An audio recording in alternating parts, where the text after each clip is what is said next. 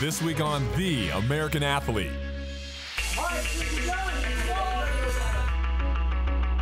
I'm AJ Mercenary McKee, and you're watching The American Athlete.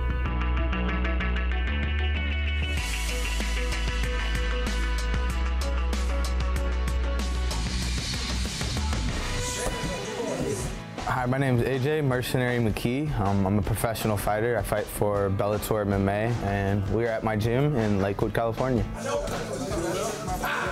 My gym it's a one-of-a-kind gym. Most coaches have contracts on their guys. Our door's always open. You can come in, walk in our gym and leave as you will. So it's really like a home here, you know. Our support system just as a unit is very different. You know, we're more like brothers than teammates, you know. If I need something at 3 o'clock in the morning, I can call my buddy and he's gonna be like, where are you at? You know, they're gonna be there for me. And I feel that's the difference between us and a lot of other gyms. Sports is just life for an athlete, you know? So I always wanted something to do. I was always in the gym, in my dad's gym, just bouncing around, punching the bags. My dad was a fighter, so growing up and watching him just really inspired me, you know? I've seen any and every great fighter that you could think of, from Randy Couture, Chuck Liddell, Rampage, anybody you could possibly think of, I've seen come into my father's gym and put in the work. Everyone knows when you want that real, true work, come to Antonio McKee at Body Shop. So I've been seeing it my whole life, and just dedicating my life to it was making that big step.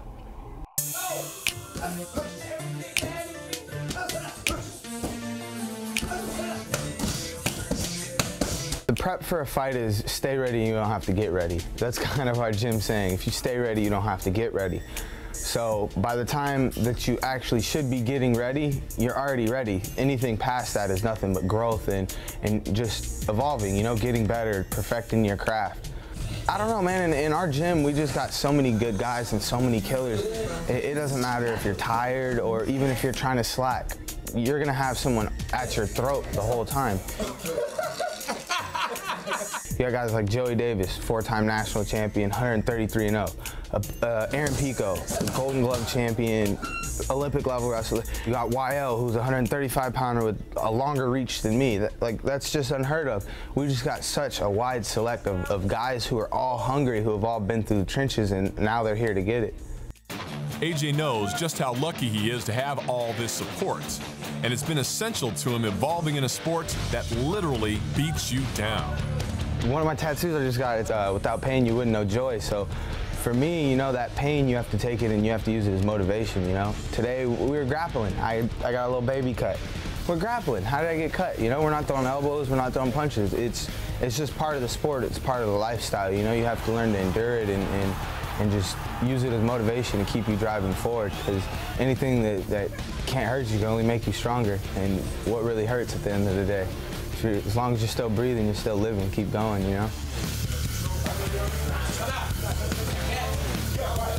My style is everything. I got jiu-jitsu, I got wrestling, I got capoeira, I got kickboxing. I love it all, but at the same time, I love to stand up. I'm trying to knock your head off. That's where we're talking I don't mind being on my back, so I don't really fear a takedown.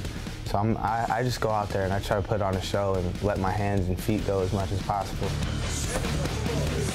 Most exciting part, it's got to be when you knock someone's head off their shoulders, you know? I get to hit that backflip finish, whether I choke you out or knock you out. It's a great feeling, you know?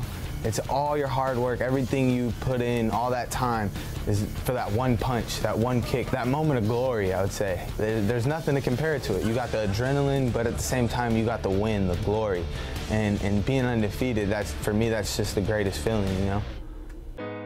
Pressure can cause the fiercest competitors to crack, and that's why AJ focuses on maintaining his cool, even having some fun out there in the cage. I expect a lot from myself. I know when it's time to fight, I'm coming to fight. I signed that contract to fight. I don't care if my hands broke. I'm coming to fight. That's part of me. You know, it's who I am. I don't know. I don't really feel the pressure. Maybe once I get in that championship fight, I'll feel some pressure, because that's one of my big goals is fighting for that title and getting my first belt and staying undefeated. I just think about my family, you know? At the end of the day, this is who I'm doing it for, you know? For my family, my friends, and just to keep everyone motivated. Keep them motivated, keep my teammates motivated, and if you look out for them, you know? If you're the best in the room, no one's gonna get you better unless they're getting better.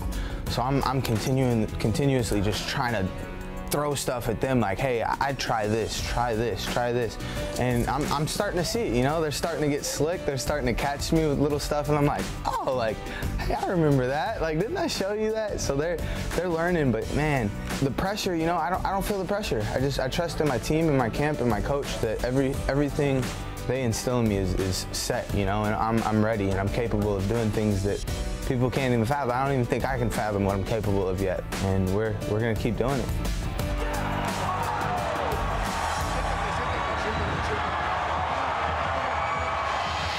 All this and more coming up on The American Athlete.